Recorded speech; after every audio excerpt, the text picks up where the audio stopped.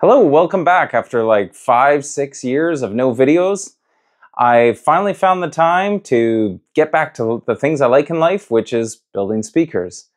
And I did a short on my room because I changed houses. I sold all my tools, all my measurement equipment. I'm starting fresh. This took a little while because I had to sort things out, but I'm back, and the first thing I did was build a subwoofer, which is right behind me here. It's the Dayton Ultimax 18-inch version 2. So like UM18-22 or something like that. So I'm gonna share that with you. I'm gonna share a little bit of the build process, but generally this video I intend to be more about the measurements and how I integrate it into my room and kind of showing off the driver a little bit, and then I'll share my final thoughts. So check it out. Yeah, so just real quick, we'll cover the build a little bit. If you guys are interested in more of this build, let me know in the comments and I'll do a full-length build video on this thing and share all the dimensions and construction and stuff. But generally, you know, with subwoofers, a big part of the equation is the box that I put it in. So when I'm reviewing this driver, I think it's fair to know what I did with the box. Unlike a tweeter or something where that doesn't matter as much other than maybe some diffraction off of the edges or something. So anyways, this was a 6.1 cubic foot sealed enclosure, which works out to about 5.5 cubic feet when I remove all the volume of the bracing and driver. So net 5.5 cubic feet. It has 2 baffles, and I did it all out of one sheet of 3/4 inch plywood. I sped things up by nailing it together, although I did clamp it and let the glue dry. Just to help, you know, I only have 4 clamps. I wanted to speed things up and not wait a full 24 hours. At this point, I've got the box all trimmed up and everything else, so I filled all the nail holes and plywood voids and things like that with Durham's rock hard putty. It had been a while since I used this stuff, and it is rock hard, so sanding this was a pain, so beware. Once I had it all sanded up, I used laminate. For the finish, I used a black matte laminate from Formica. This product is, I believe, Formica 909. Also, one sheet covers this box. I use contact cement. I paint one side of the Formica and then the side of the box that I'm going to seal it to.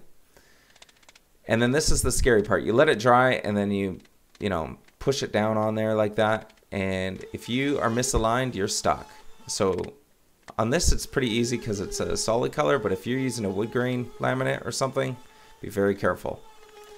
And then I just trim up the laminate with a trim router. I did this all the way around the box. I like to do the bottom and back first and then the top and baffle last, because with laminate, you do get a little bit of an edge that you can see, and it's not the prettiest. So trying to hide that as much as possible is a good idea. So your first piece should definitely always be on the bottom. I used my edge guide as a circle jig to create the flush cut for this driver. I have never bought a specialized circle jig for building speakers. That's just my choice. I find this works just as good and I can really dial it in however I like it. I'm also going to paint the inside lip of the recess because it might show. Drill a little hole in the base plate of my router. This is to do the terminal cup on the back of the enclosure. I did screw this up. It was a little bit tight and a little bit deep, so it wasn't the best. Okay, this is me just filing the edges of the laminate because laminate can be really sharp. And then I attach some rubber feet and the terminal cup and wiring, and I'm off to the races. Give it one last cleanup, and this is the box, all finished, ready for the driver.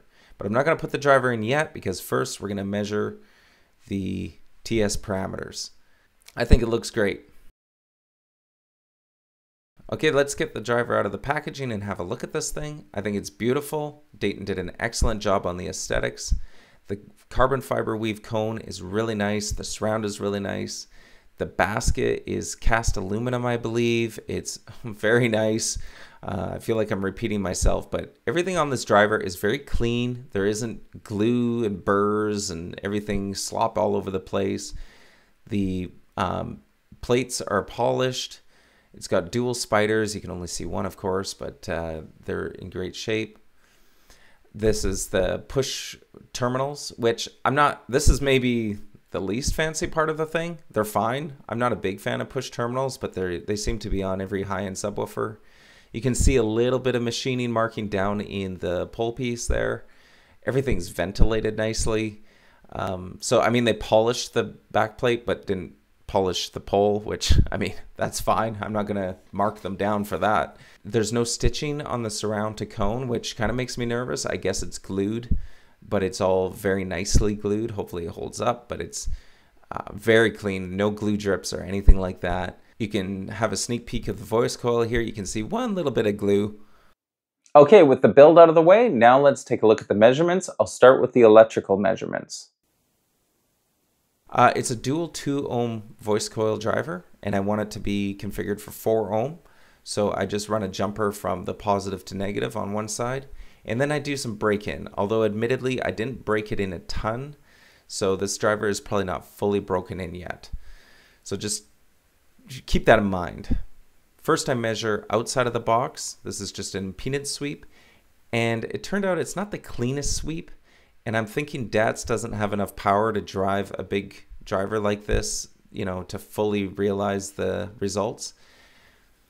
And then I go ahead and wire it up to put it into the box. This is kind of the moment of truth. And I like to use as little wire as possible, so it's kind of tricky here.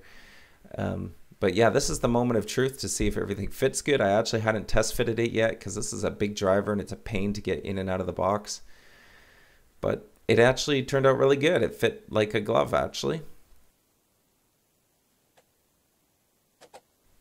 And then I do a sweep in the enclosure. So this is in the enclosure. For some reason, the measurement was a lot cleaner.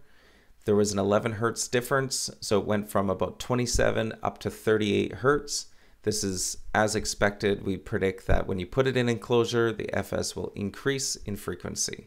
As mentioned earlier, this is all new software and measurement equipment for me. To get the TS parameters, I took the impedance plot outside of the cabinet, then I put the driver in the cabinet and retook it again. This is standard procedure for getting the VAS measurement. Unfortunately, the cabinet was too large, according to the software, to get a good reading on how the impedance plot changes. I am kind of annoyed with Dayton for this because I think they should give you a warning that it should be smaller, but still do the calculation. So I'm stuck without that, and I wasn't going to pull the driver out and build a test box that's smaller. I pushed forward. I used the moving mass from the manufacturer, Dayton, to back calculate VAS. So that's how I came up with that. So yeah, this is a simple thing to do in WinISD. You can put in the manufacturer's MMS and back calculate VAS.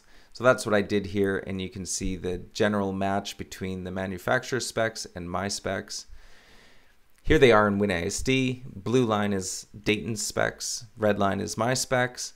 There's about 1 dB difference, but efficiency is about the same, inductance is close, and ultimately, like I had said, I didn't fully break in this driver, so we might get that decibel back. I'd say there's a good match here. Not perfect, but good.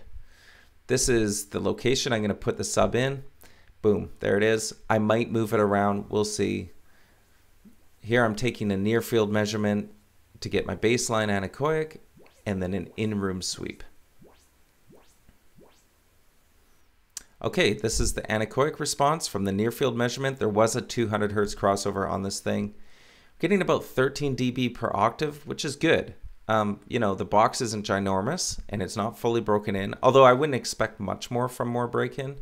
So this is a good result. I mean, it's hard for sealed drivers to do 12 dB per octave, even though people think that's normal.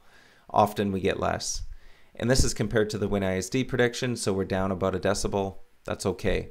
But collectively, we're about down 2 decibels from the manufacturer's WinISD response. So keep that in mind.